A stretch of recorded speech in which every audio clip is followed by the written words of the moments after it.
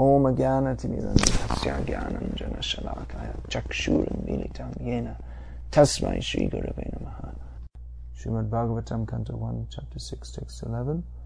After my departure, I passed through many flourishing metropolises, towns, villages, animal farms, mines, agricultural lands, valleys, flower gardens, nursery gardens, and natural forests. Purport. Man's activities in agriculture, mining, farming, industries, gardening, etc.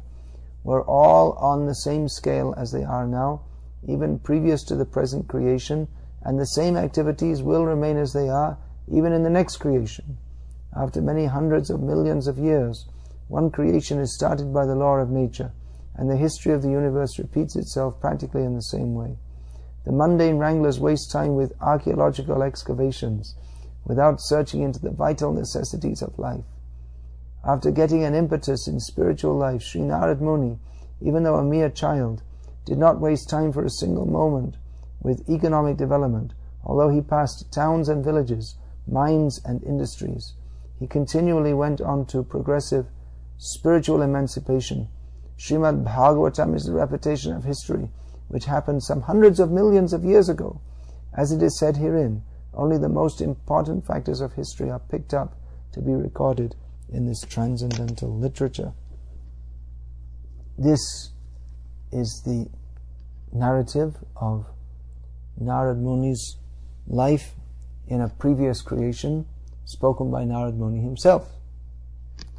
He's talking about how he left whatever was left of his home, didn't appear to have a father, and then his mother also died, and he was only a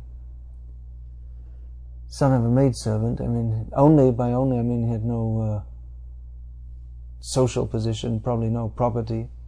So anyway, he left, and he's describing how he went through so many towns, villages, pasturing grounds, in which there might have been opportunities for work, but he wasn't interested. He was looking for Krishna.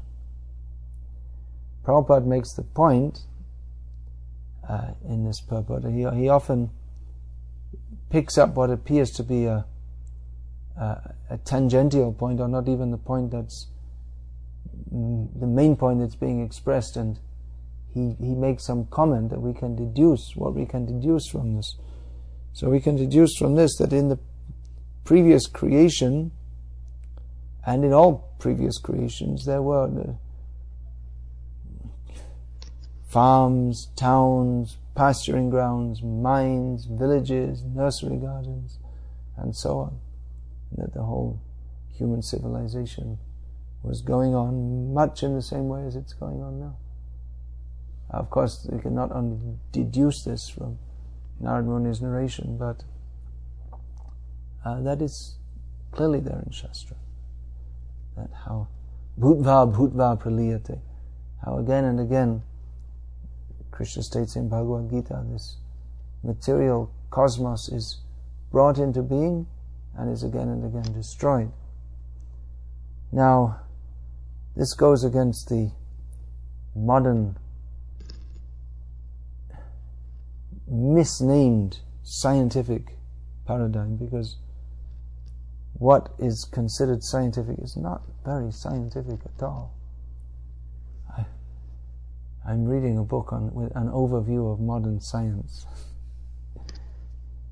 and having read Prabhupada's books, it's especially Life Comes from Life, Prabhupada gives us the eyes by which we can see Agyana Timirandhasya Gyananjana Shalakaya Chakshuran Militam Yena Tasmai Shri Gurave Namaha. Opened our eyes to see how these scientists, they're talking so many. I was just reading how this happened and that happened, and so many things they're talking about, how the earth came into being, and then there was the atmosphere was like this, and then it was bombarded by meteorites, and then this happened and that happened, and different amino acids were formed, and they formed into proteins amazingly, because it's not possible. They even say themselves, because even even the simplest protein, he gives the example, first of all you have to have the amino acids formed, and then for a protein for it to work, which are the building blocks of life, you have to have them, all the amino acids have to be in the right order. So it's like something like 1,000-letter word, and every letter has to be in the right place. Otherwise, it's spelt wrongly. So in the same way, every amino acid has to be in the right place, otherwise the protein doesn't work properly. And of course, it doesn't work anyway if it's not inside the body, which is its only place where it can function, or not within a cell. So the probability of amino acids forming into a minimum 1,000 chain in the right order so that the protein can work, and then not only one but others also, so they can interact with each other. Of course, that's still not life, but they're speculating on how life formed by chance. So the possibility is something like 1 to the minus 400 or something like that, which means impossible actually. Even if the conditions which they speculate on, the perfect conditions for it to possibly do so, were there. So they speculate like this, and then they say this happened and that happened and something else happened, and they give a whole story, and it sounds quite plausible unless you realize that it's just total speculation. There's absolutely no proof whatsoever that any of this happened. It's just absolutely, it's science fiction. That's all. Usually they say science fiction in the future, but this is science fiction in the past, and they're passing it off as science, which Prabhupada very succinctly defined as cheating, which it is. So, but then it comes back to, well, it's amazing how this happened by chance. It's practically impossible, but it must have done, because the proof is that we're here. Wonderful logic, superb logic. It's so foolish that their explanation might be wrong. They don't consider, but our explanation must be right because we're here, and that proves that it's all right. That all our explanation is right. And of course, if you go to an overview of science in 20 years' time, it'll probably be a different fairy tale that they tell, because based on latest discoveries in which we found that actually this couldn't have happened, and so, all right, so let's rewrite the script a little bit and pass it out as science and teach it in the schools. So this is, I say, science fiction. They have some fantastic things. They dare to speculate on the nature of the cosmos, and they have all these theories about the Big Bang, and then they must, and gravity, and so, well, we don't. There isn't actually, from what they can observe, there's not enough mass in the universe to make the gravity go on. So they've speculated that there is a huge amount of unseen mass, dark matter, which you can't perceive, but it must be there, otherwise how could there be gravity? And then where does it all go to? Well, then there's black holes, because there must be, because it's a house built on a house on a house on a house on a house, but the foundation is a quagmire. So don't be. But when one story collapses, they just rebuild it with another fairy. When I'm saying when one story in the house or one story in their fairy tale collapses, and they find that some new discovery, and whatever they say is not actually true, then they make up another story. And there's so many things. So many things. Previously, they thought that life could not exist deep in the ocean because the pressure there is so much. But it's full of life, as they first discovered when in the 19th century, they pulled up the first transatlantic telegraph cable for repairs, and they were astonished to find it covered with mollusks and clams, because it's so deep. There shouldn't be any life there, but there is, and And I don't think even to date they've come up with any explanation of how it can exist. It's just, and there's so many things which just don't fit their theory, and it's like that all over the world. In practically every sphere of so-called knowledge, they're just teaching lies. That Prabhupada is talking about archaeology, and anyway, why should they waste their time digging up bones to try to find out what happened in the past? We can tell you what happened in the past. That people are in Maya and they died, and that's why the bones are there.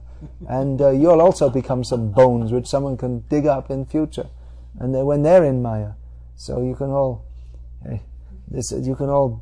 perpetuate Maya and they're thinking about, well, the future generations, what should we do for, and how the future will know about us, and they bury some things like a Coca-Cola and all features of modern life, so that people in future can find out what civilization at present was life, or if life is wiped out on Earth, then people coming from motherships from the center of the Earth, or from another galaxy, they can come and drink Coca-Cola, and maybe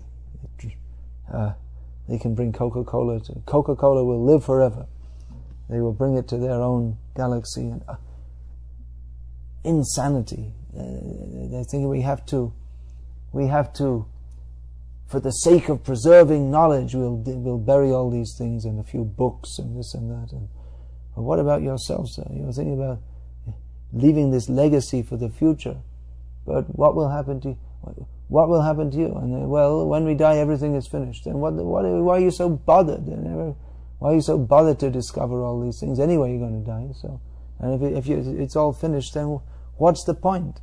Why are you so concerned that in future the human race will discover that we were drinking Coca-Cola, and that's why there's no human race left? And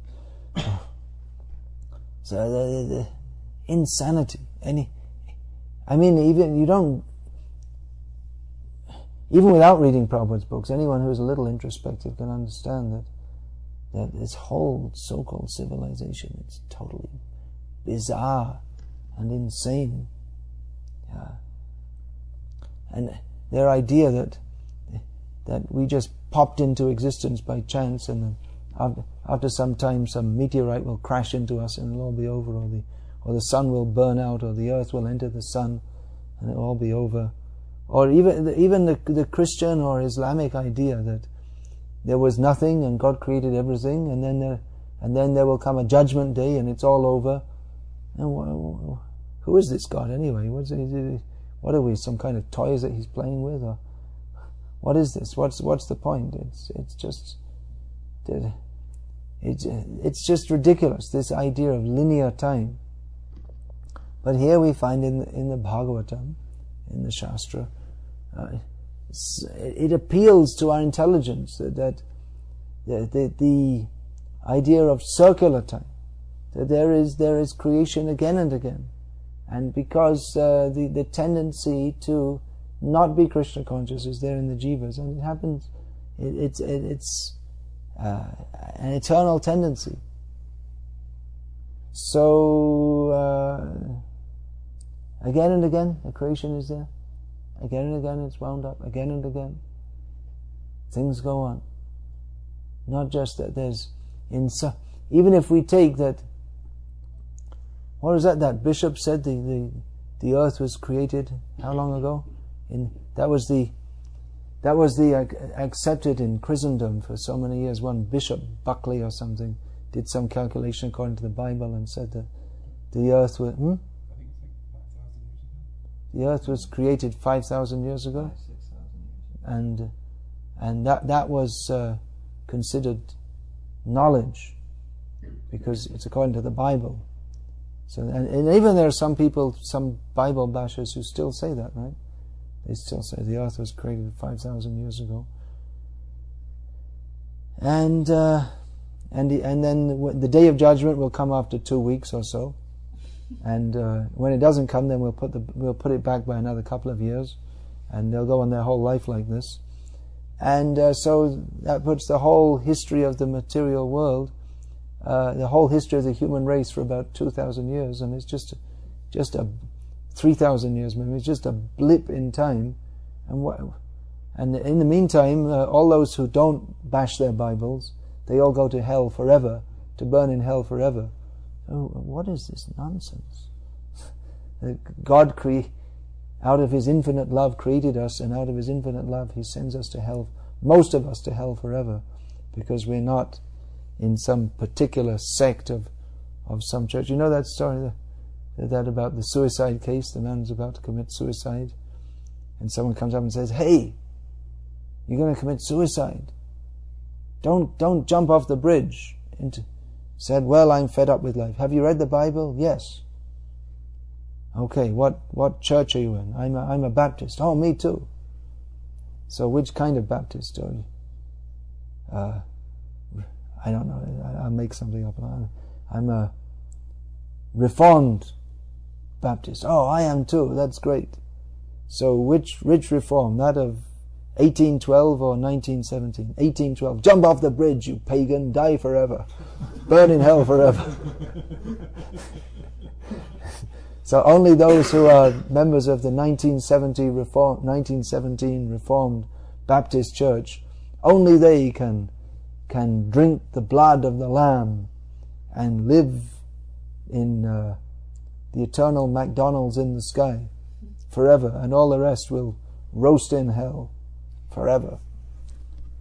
So as Bhaktivinoda Thakur pointed out, well, he gave a synopsis of Christianity that God became a man and then died. Oh no, first of all, there was someone ate an apple, and as a result of that, man is living in sin forever. But God, being compassionate, became a man, and then He died, and then He came back again, and therefore God was killed. Strange idea. And then he came back after 3 days, although he was dead. God was dead. Nietzsche was right for 3 days. Then He came, and then He released mankind from the scourge of their foremother having eaten an apple. So this is their theology in a nutshell. So as Bhaktivinoda Thakur pointed out, no intelligent person could believe this. No intelligent person could accept this. So the Bhagavatam gives a much more cogent insight into reality. Of course, how much can we understand? Because we have tiny intelligence. But the Shastra is given to appeal to the intelligence of intelligent people. And that's a great difference between the Bhagavad Shastra and the Abrahamic religions, in which they tell you that, well, you just have to believe it. You have to believe it, and that's all. And if you don't believe this, then you just believe and you're saved, and if you don't believe, then you're doomed forever. And they all say that. So I was in a dilemma. What shall I do? They say, all of them say, if you don't believe us, you go to hell. So what shall I do? Shall I make a little spinner wheel and put my finger on it? And this one is marked Catholic. This one is marked Presbyterian. This one is marked Islam, Shia. This is marked Islam Sunni. This is marked Islam. This Aga Khani. This one is marked Jew. Well, I'm not allowed in there, so I have no entrance into that. So I'm finished anyway. I'm just a Gentile. So what's the hope if I'm not a Jew? If it's only the Jews are the chosen people, I'm not chosen. God already rejected me, according to the Jews. I'm not one of the chosen people. What is their philosophy anyway? If you're not a Jew, what hope is there for you? You can't get born again and become a Jew in your next life. You could marry a Jew or something and become accepted as a kind of half Jew or something. No, they allow Jewish conversions now. They do? Yeah. Really? People can convert to But previously you weren't. So what happened to all the Gentiles previously? They became Christians. No, but what happened? I mean, they went to hell or what? I mean, I know they went to hell, but what's according to the Jewish philosophy? I don't know. The chosen people, chosen to be tortured by Hitler and all this kind of thing. Anyway, there's no real philosophy. I mean, they have in the Catholic Church has Thomas Aquinas, but just arbitrarily they accepted him. Practically, they accept him. That means that the teachings of Aquinas are more important than those of Jesus, according to the Catholics, because he defined it all, right, isn't it? Well, they didn't really have a philosophy. They didn't really have any philosophy. Yeah, there wasn't really any philosophy. There were the sayings of Jesus, and then Aquinas provided something vaguely resembling a philosophy, and that's it. He kind of grafted Aristotle onto the tradition. Yeah. He and Augustine too. Yeah. But they had to. They've modified that, because according to Augustine, only men have souls. Animals still didn't get granted souls, and women only got souls around the end of the 19th century.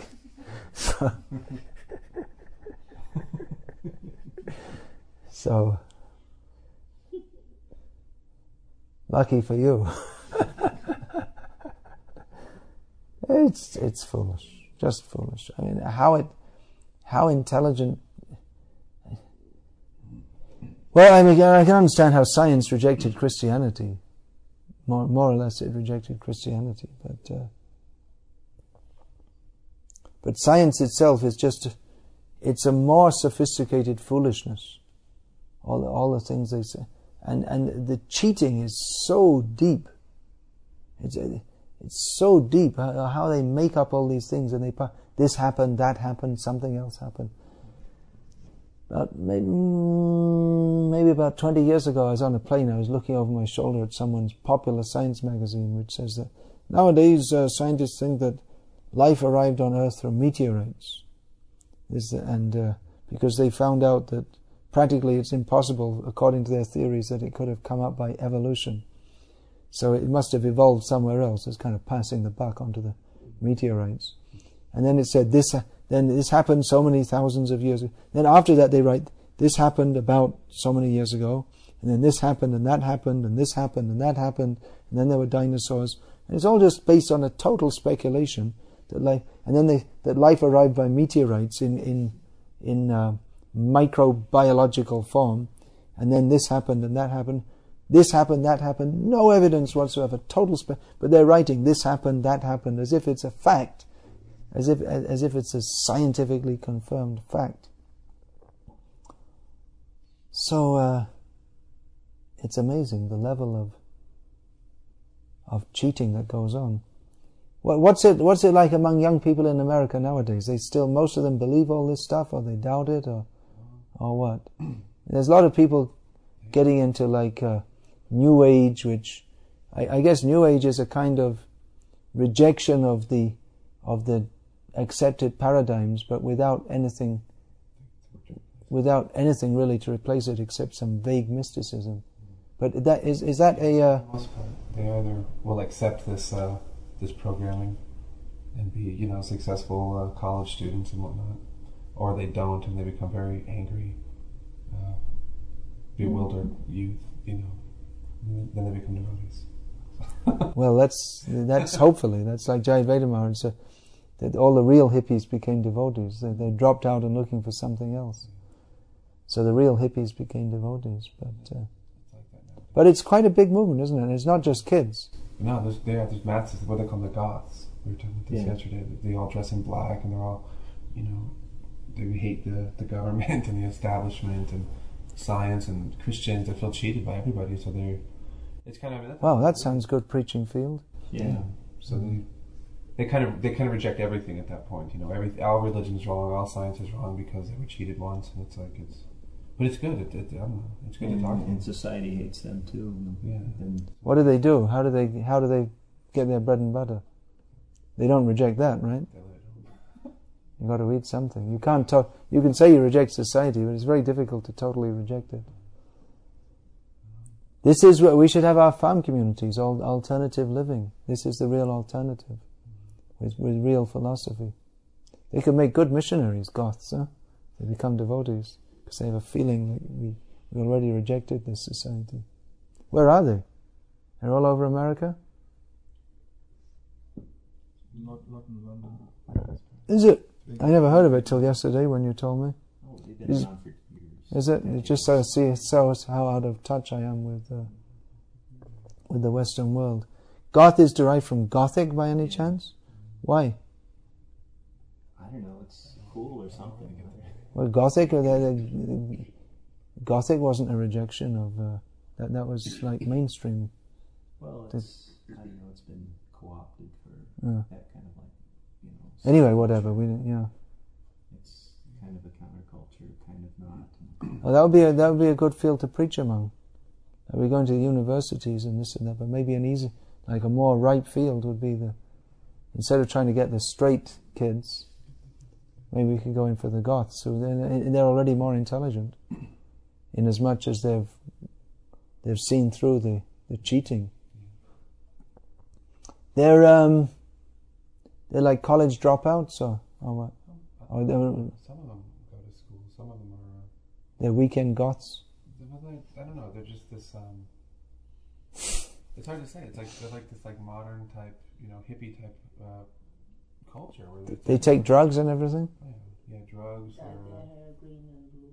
Green and blue. Oh, that's what the punks used to do. The big jackets that say, you know. Oh, that's like the punks then, isn't it? It's a mixture. It's a mixture. Yeah, they're a little more. They're more civilized than the punks. Is it? They're more civilized. Yeah, some go to school. Punks are still around? Huh? Punks are still around? No, they're not. I just read recently in the news that the punk descendants are much better well adjusted. Some people in the pop culture are saying that punk is dead because of that. Well adjusted punks. You can't be a punk and be well adjusted. That's by definition. Yeah, you're ill adjusted. Mm-hmm. Adjusted means you would accept the inexorable necessity of filling your belly, and then when you get a family, then your children's belly, and then you have to get a job. That's it. We're all sucked into this society. That's why Prabhupada, his revolutionary program, I don't think our devotees have understood. Our devotees don't want to be revolutionaries anymore. They want to be part of modern society. But the revolutionary program, living on the land and producing your own food, this is most revolutionary, because you just cut out of, without money, because you just cut out of the society. That's actual rejection. You grow your own food, you produce your own necessities, and you don't need to have anything to do with the modern society at all. You don't have to interact with it, except for the sake of preaching. Of course, it's difficult because of land laws and all this kind of thing, but Prabhupada had that vision. He said in India, he said that there's so much land unused, he said, just take it and occupy it. He said, well, what? Well, the government won't allow it. He said, doesn't matter, the people will support us. Prabhupada was quite revolutionary. Maharaj, isn't there something like, just the way the world is today, that, we would like to have farm communities and we should have them, but there's still for a long time to come, there's going to be some reliance on technology and modernism. For example, what might happen to India if India didn't, If India didn't produce technologically, then Pakistan, with their very minor technology, would overrun India. Yeah, destroy the temple. India's far more technologically ahead of Pakistan. Not keep its nukes and everything like that. It's like... Yeah, it's a consideration. Well, and the Pakistanis, they can also chant Hare Krishna. The power of Krishna consciousness there is not impossible. It's not impossible. It was thought impossible that Westerners could chant Hare Krishna. So if Westerners can chant, then why not Sindhis, Baluchis, Punjabis, and all the rest of them over there? It might require significantly changing their society in one sense, because Westerners. Pakistani culture is in many ways it's very similar. They're already Indian in so many ways. They speak the same language, they eat the same kind of food, they dress the same way. I mean, it's not traditional Indian, but many Indians dress the same way as them, which is not Indian, which is not traditional Indian. Salwar kameez, men and women, everywhere in Pakistan, that's all they wear. You do see a few saris, even Muslims. But I guess I'm referring to kind of like the government and the culture that, it's, that if you try to be some sort of religion, I mean, we've seen that gradually over time in Pakistan, that, the Hindu, groups have been, gradually wiped out. It's not true. Isn't it? Well, I mean, there's not many left. They're mostly left there. But, I mean, is it increasing? Is the Hindu population increasing there or decreasing, or? I'm not sure. It's probably fairly steady because going backwards and forwards, there's not much going backwards and forwards. And it's only about 3 lakhs anyway, the whole Hindu population all over the country. But they're into their religion more than you don't find this kind of secular Hindu like in India, who are not interested in religion. They're all into it. So under what conditions, I mean, social conditions or things could, like Krishna consciousness in Muslim countries actually flourish? It's a big question. It's the Islamic world is it's the one frontier which ISKCON hasn't really made much inroads into. But I'm sure if we try for it, then in Krishna will show sooner or later some miracle will happen. There are Muslims in the Western world. They're taking up. Iran is by far the most ripe field so far discovered for preaching Krishna consciousness. And if the society changes there, if it went back to the openness of the Shah's time, relative openness, it's not really openness, but even in the present conditions, there are so many devotees there. So that's a good field. And there are Muslim devotees in Pakistan also. But it's very secret because it's very dangerous. There's a law in Pakistan, if anyone tries to convert a Muslim to any other religion, there's only the mandatory punishment. The judge has no choice but Fasi Lagana, hanging. That's all. There's no life imprisonment or reprieve, nothing, no choice. But it's such a hypocrisy, and they kind of like so much into conversion of other people, Such a hypocrisy, because they want the whole world to be converted to Muslims. Well, they believe in it. We want the whole world to be converted to Krishna consciousness.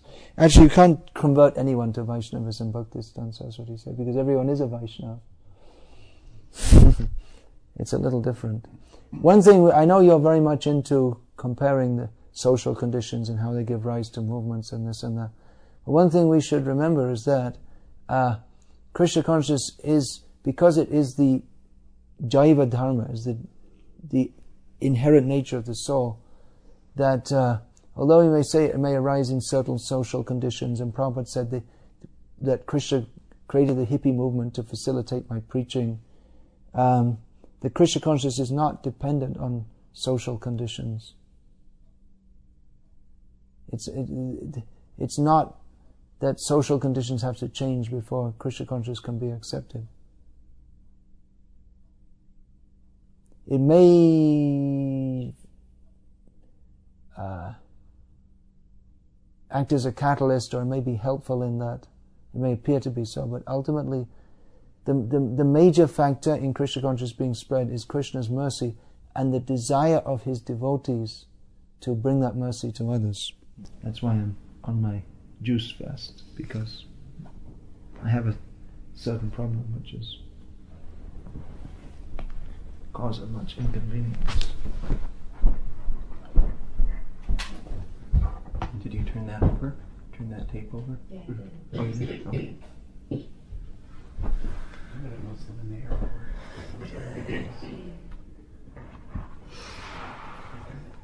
he'd heard of the temple, he'd been there, and like, you're a Krishna? You guys are Christians? They were like, yes. You guys are great. He was so enlightened about it. Where Muslims come to Soho Street sometimes. It's for everybody. I mean, eventually, you know, We have those Gothic they're all cheater religion, you know, and people will realize that. Yeah, those The People know us and we cheated, you know. Had one devotee in London to the election in central London mosque to see what it was all about. He came back very disappointed because he said they can't preach to convert people. They can't preach. They had two Muslim guys trying to preach to him, but they were conflicting. They were like contradicting each other all the time, and they were shouting at each other, "Keep quiet, let me talk." Yeah, I've had to do it a couple of times with the Muslims in parking lots. Trying to give them a book, and I won't take the book because of this and that. And it's like everything is so ludicrous, you know.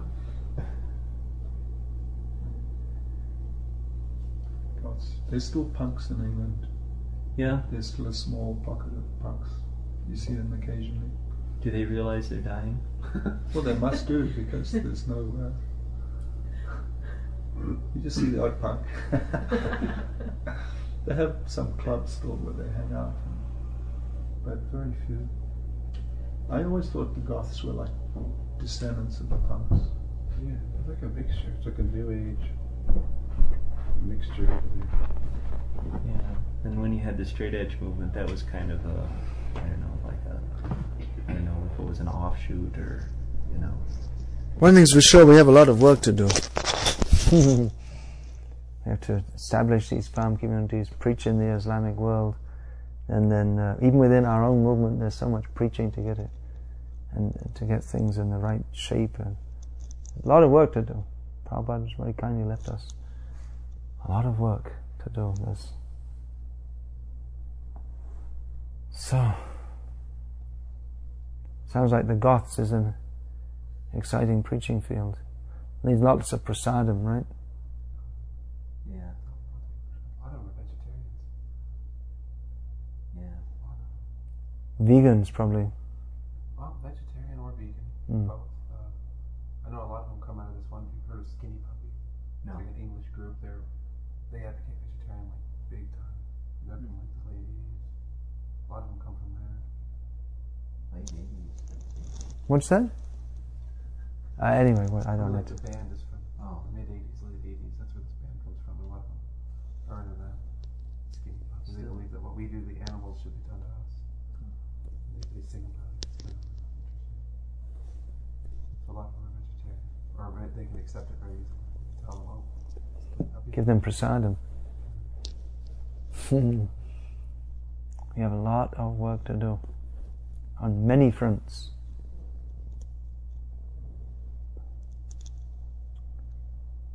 So, any other comments? But a lot of work to do, but the basic preaching strategies are the same that Prabhupada gave. Distribute books, distribute prasadam, have Harinam, festivals, all these things. The farm community is one that hasn't taken off in a big way, but that's also an essential part. Prabhupada gave us all the things needed to make the world fully Krishna conscious. It is true also that I'm not saying that we shouldn't study the social conditions as that Prabhupada did when he first came to America. It's described that he spent some time for some time he was just kind of looking around and seeing where people are at and like this. He didn't change the philosophy or anything, but he saw where the people are at and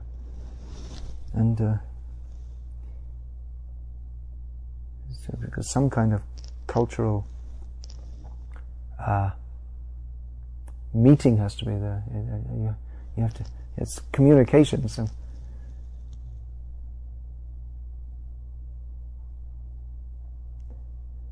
How has America changed? This is totally from this social perspective, or sociological, or behavioral aspect. Has America changed? How has it changed since 9/11, 2001? There's been a big change in the outlook of the American people? I would say that people are more concerned about their safety and security. They're much less suspicious of military than they used to be. For example, when Just see, it's a military conspiracy. when 9/11 happened, Harvard for the first time in 30 years allowed the CIA to recruit on campus. That's a big thing for Harvard University. Before, in the 60s or the 70s, with Vietnam and I guess CIA scandals, and Harvard banned the CIA from coming to the campus. And it must have unified the American people in a kind of even more we are American way of thinking. Well, it especially scared academia. It shook them up a little bit that they couldn't go around preaching their liberal, hogwash. Drivel. That it's like what? Just tolerate everyone. Just tolerate everyone. Yeah. It also kind of strengthened this whole might is right. Also, with this whole war in Iraq, I've talked to a lot of people where I talked about what about all the people that are dying overseas? Oh, well, they're not Christian. They're not Christian. So what? It's like, geez, we're justified in going over there because of all of this, these attacks and things. I think it's a scary time right now in America. All of this people do think it's them or us, and they may be right. To What's Iraq got to do with 9/11? It's kind of like I don't know, what is it? It's an excuse. Wyatt Earp or something going in to clean up, It's so I think it's a different attitude also. They're putting all Muslims together in a sense. When 9/11 happened, they showed all over Muslim countries. People were having more like a Diwali. They were like having firework and dancing in the street. Yeah. So they just put all Muslims together. Yeah, like everybody's feeling the same day. So it's like America on one side and all Muslim countries together. So it's like Iraq or Iran. It's amazing how Maya works. It's just like they're like lemmings running to their death. I mean, they're just So sometimes I just wonder not to be so apocryphal or something. If this is kind of like maybe an opportunity. Everything we should see as an opportunity for preaching. I mean, when you have big conflicts, wars like this, I mean, this has always really shook up people.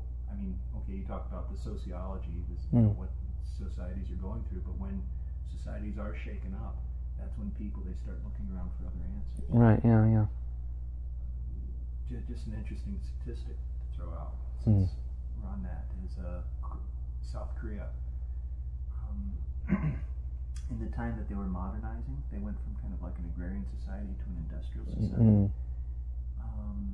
Their Christian population went from something like 3% to about like 35 to 45. And it's still one of the best places for preaching in the world. We've never taken advantage of it because, there was an incident in the 1970s where Charan Maharaj went there and he made a big blunder by presenting Krishna consciousness as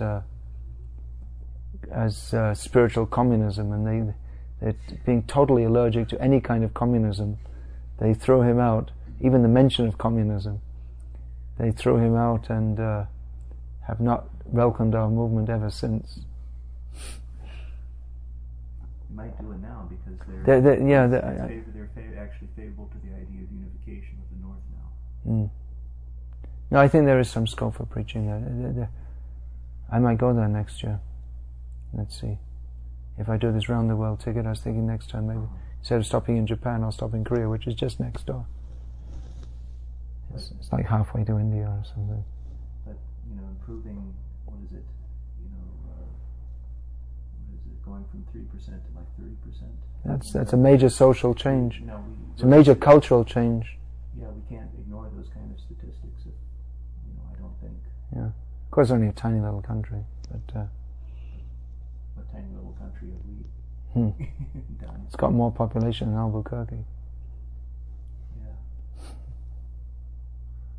Albuquerque, I think the scope here is huge. I was talking with my friend last night. You met up with him? Did he actually come on the bus? Well, no, this is another friend, the one that works at the co-op. He's one of these goth kids. He says that there's so many kids, I hear tons of them that are just bored, with everything, to the point where they start doing like all kinds of weird, like That happens in small towns. weird things. The kids get bored. Yeah. There's tons of them. There's like a whole army of like really bored kids, and they're all like, hip kids. Hmm. Do they have a place we can come?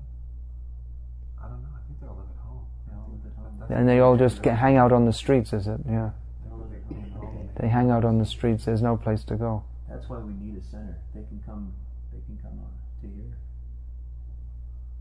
Do a lot of Harinam. We need some more people. We've got a few now, right now. How about today?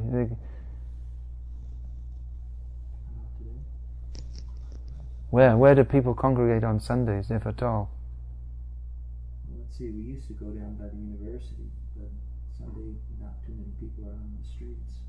Downtown, or Dr. Miles said something about a fair or something, a people's fair. Yeah, there's a fair, state fair. Oh, that would be good for book distribution also, wouldn't it?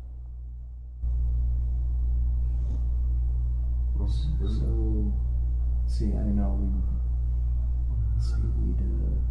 have to go, I don't know if we could go into the fair and do Harinam. It's down at the door. We were going to go out on book distribution anyway. We could probably work the outside of it, the outskirts. You could probably go into, like, why not? People, I spoke to one devotee who lives in North Carolina. He comes here any kind of fair to sell T-shirts and hats and any kind of things. That's what he does whenever he comes in. He is going to see. Check it out. If maybe we can go today. On a side note to what we were talking about, Maharaj, how I thought it was just interesting how you had mentioned digging up these skeletons, and I know that like the devotee scientists like Sadaputta, Karma. There's one like Graham Hancock. Graham Hancock? He's not like an ISKCON devotee, but he's very favorable. He's best friends with Juta Karma. He's got an Indian wife. He grew up in India. He's a very nice scientist. And they have videos and books out where, like, if they say the establishment digs up like a missing link type skeleton, where they'll put it together and it's, this is the missing link, or this is our ancestor, or something like that. They can the devotee scientists can rearrange the skeleton to be a human skeleton just as easily. Where there's this misinformation. Yeah, they showed that in that book, Forbidden Archaeology, that they dug up one bone one place and another bone somewhere else and put it all together and said this is the missing link. Just cheating. And they can rearrange it to be just a human skeleton, millions of years old. Human just like we are. So. Yeah. They've found so many artifacts which are billions of years old, before the earth is even supposed to come into existence. Before the which by their dating methods are before the human race came into existence.